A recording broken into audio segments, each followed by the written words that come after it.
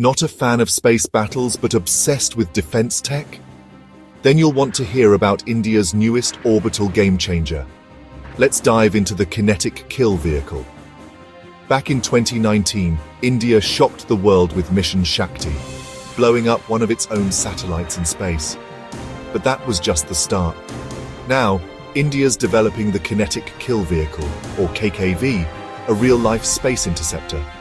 Picture this, a super-fast missile, guided by precision sensors, silently chasing down enemy missiles or satellites in low Earth orbit. No explosives, just sheer speed. When it hits, the kinetic energy alone rips the target apart. Think of it as a cosmic battering ram, taking out threats before they get anywhere near the ground. In a world where space is the new battlefield, India's not just watching from the sidelines.